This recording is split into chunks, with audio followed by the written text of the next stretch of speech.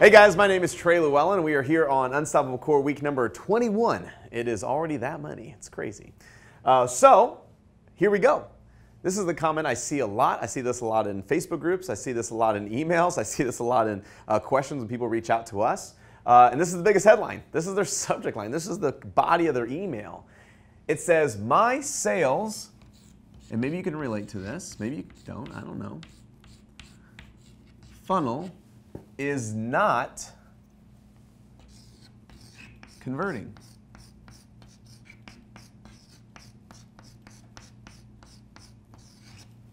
My sales funnel is not converting.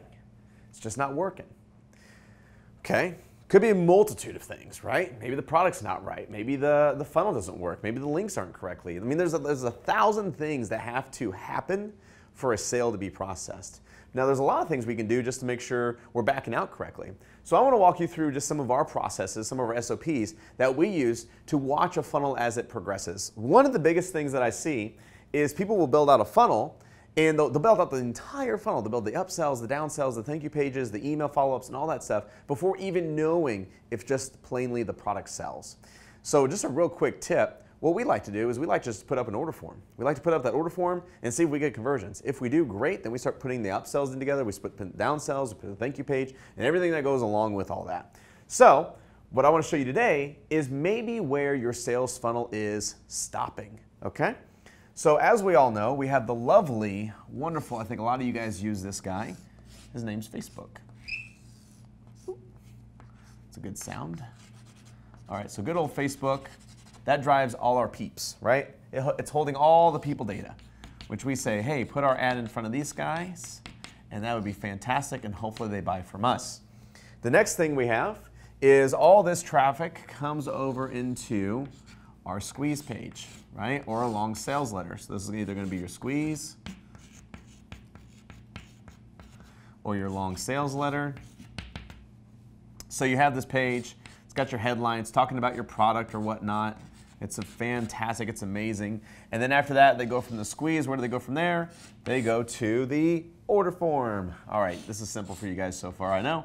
All right, so order form, most of you guys know this stuff. And then some of you guys even kind of build out the next upsell, or the OTO1, right? The one-time offer. Okay, so we'll just kind of stay there. Here's what we do, is you have to see this kind of as, and this is why it's called a funnel, but you have to see where the traffic is stopping, right? So you have all these layers that's happening. So you have traffic, you have the order page, or I'm sorry, the squeeze page, like that. Squeeze page, then you have the order page, then you have one-time offer, and then of course the funnel just kind of keeps going on until you have money coming out, right?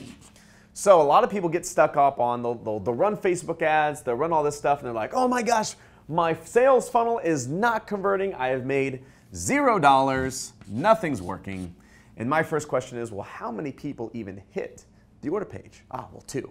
I had 2 people hit the order page. Okay, well, how many people hit the squeeze page? I had 100 people hit the squeeze page. Okay, well, how many people clicked on that? Well, I had 500 people click. All right, well, obviously something's broken, right? So what we do is think about it as water, all right? So you have a pipe of water that's kind of coming down, and it has to go through maybe certain different valves, right? You have all these valves that are kind of happening along with the water that it's like flowing. We probably should use blue, since water is blue and not white. Maybe it's clear, I don't know. But as this water flows, right, which drain is it stopping? Because we want to make sure this is turned so we have even flow. Turned so we have even flow. So what we're looking at is the same thing with traffic. Where are the people slowing down? Where is the nozzle cut? Right? Where is this thing holding at? I want these things to be open. Well, we look at, okay, guess what? You know what? I'm looking at my funnel and all the flow is here. We have tons of flow, but nothing is here. Okay, well that means this is broken, right? This nozzle is broken. So how does that relate to a funnel? So we have Facebook traffic. We have like 1,000 people coming to the squeeze page. We look at the order page and no one's there. No one showed up, which means it is broke right here, right? Think of these as your nozzles. This nozzle is broken. This nozzle isn't even on right now, right? It is closed. Everybody's just backing up, kind of getting like all congregated. They're all there and having a conversation. They're like, what are we doing here? No one knows. Well, that's because they're losing it on the squeeze page. So something is wrong with your squeeze page. It isn't making sense. People aren't knowing what to do next, or they aren't intrigued in the product. They're not clicking the button to go over into the order form. Maybe you're telling them too much. Maybe you're telling them too little. Maybe it's confusing, right? What I like to do, this is crazy, but what I like to do is I like to collect an email, okay, on the squeeze page versus sometimes going over to the order page, especially when I'm launching a funnel. I want to see if people are opting in, and when they do, guess what I do? Is I take those emails, I put them in a database, and I reach out to them individually, and I say, hey, you saw my product. It was amazing. Maybe it's a fishing pole. Hey, I'm selling this really cool fishing pole. Notice you didn't buy it. You didn't even make it to the order form. What happened, right? And I ask them that. I say, hey, this is the CEO of Fishing R Is Us, and I wanted to reach out to you today. Want to see, notice that you had a chance to look at our fishing pole, but you didn't order. Why not? So that's a great way. Now, here's the thing is maybe this is broken. Maybe this is the nozzle that is broken, okay? Maybe no one's getting, maybe no traffic is getting here. Well, that's gonna be dependent on your Facebook ad, right? You're not either grabbing the right people, the ad is not congruent with who you're targeting, maybe it's just not an offer that they think is great, or maybe the positioning is wrong. So always start looking at, okay, where are we breaking the funnel? Are we getting traffic to the squeeze page? Yes. All right, then that's fine. This is on, right? So this funnel's on. Are we getting people to the order page? Yes. All right, well that means this one is on. Okay, are people ordering? No. Oh shoot, the funnel is closed. It is off. Okay, so something is broken with the order form.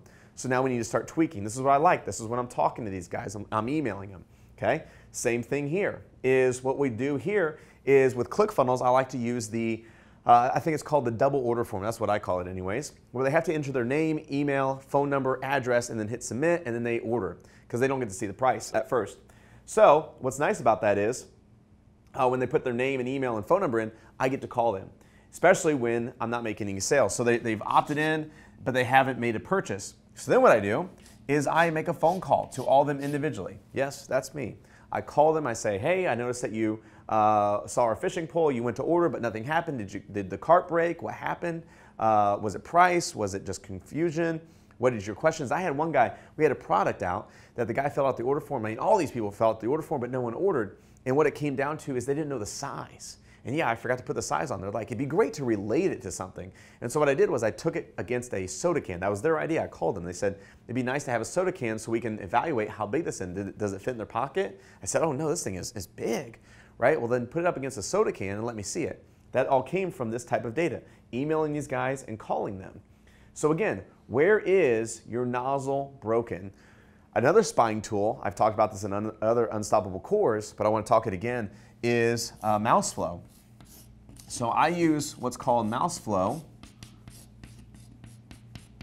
right? I use MouseFlow. It's a system. What it does is you put pixel code on each placement. So you put it on your squeeze page, you put it on your order form, you put it on your upsells, and you get to literally stand behind them and watch how they move their mouse through the pages. You get to see what they're doing on the squeeze page. Are they leaving before they even opt in? Right? Are they leaving before they even get to where like the break in the news is? The break where the squeeze, where you start to tell them about your product. Are they just leaving, backing out? Are they on the order form and just kind of going in different places? Are they clicking on different things, right? What's happening on the OTO1?